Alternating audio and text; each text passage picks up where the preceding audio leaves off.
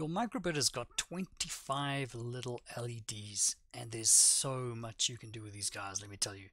We're going to learn about the plot function and just how easy it is to use.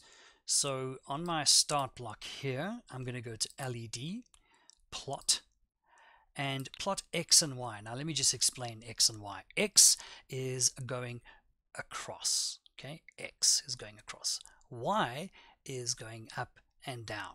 Okay, so X is left to right and Y is up and down, and you'll see that in the pictures that I gave you.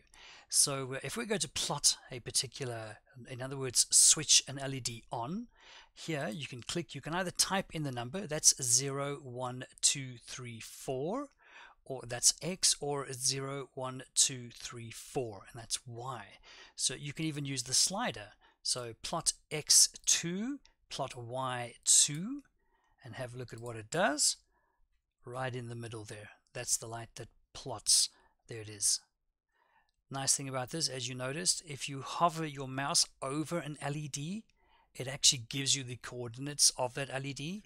Watch, let's just do 3, 3 just for fun. 3, 3. So X is 3 across, Y is 3 down. Voila. Perfect.